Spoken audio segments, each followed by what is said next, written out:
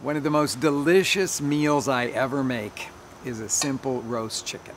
Today I'm going to take it step by step through how to do it on a rotisserie at the grill.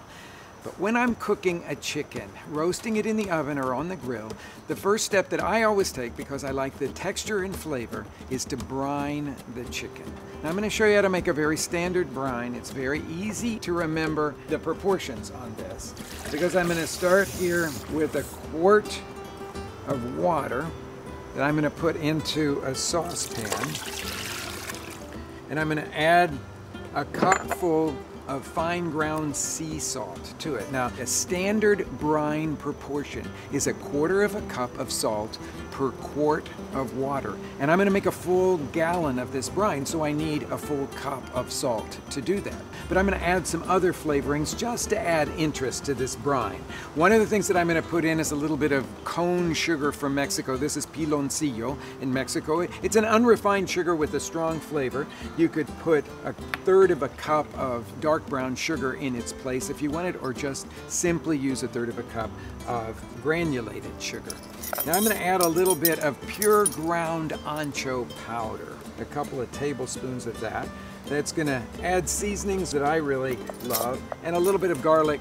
Garlic's going to go in a very simple way. I'm just going to cut across the equator of this head of garlic here, drop it in, and I'm going to put it onto the fire, turning it on to high, and let it come to a full boil to dissolve all the salt and the sugar, and then let it cool completely. Now the remainder of our liquid for this brine is 2½ quarts of water and a bottle of dark beer. Our cooled flavorings here, the salt, the sugar, the garlic, and the chili, are going to go into the brine container here, and I'm using a 12-quart stock pot because I can fit 2 chickens right in here. Now I'm going to slide these 2 chickens. These are roasting chickens. You want ones that are 3½ to 4 pounds. I'm going to slide the 2 of them into this pot. I want to make sure that they stay submerged, so I'm going to kind of push them down into the brine like that. And then I'm going to put them into the refrigerator, 4 to 5 hours in the refrigerator for the brine to affect the meat, to give it that wonderful succulence, and to season it just right. When you remove the chickens from the brine, dry them off really well. Then truss the chickens, tying the legs together with a good length of twine. Tuck the wings under so they won't burn, and skewer the chickens butt to butt through the cavity. The spit forks slide onto either end, and then you're ready to grill. Now my grill is equipped with an infrared burner across the back, so I could just spit cook these chickens entirely with the use of that. But I love the flavor of live fire cooking. So instead I have built a little fire, a charcoal fire here in the front third of the grill. I'll show you what that looks like.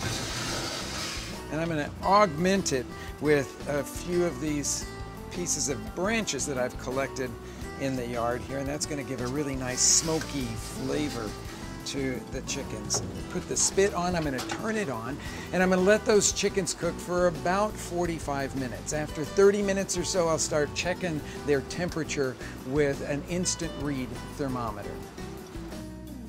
To add even more flavor to the chickens, I like to make a garlic butter baste while they grill.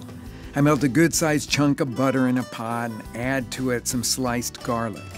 After it's all melted, I brush the chicken with the garlic butter every few minutes until the skin is crispy, caramelized, and the temperature of the chicken reaches someplace around 155 degrees. Then these steaming beauties are ready to be carved up and served.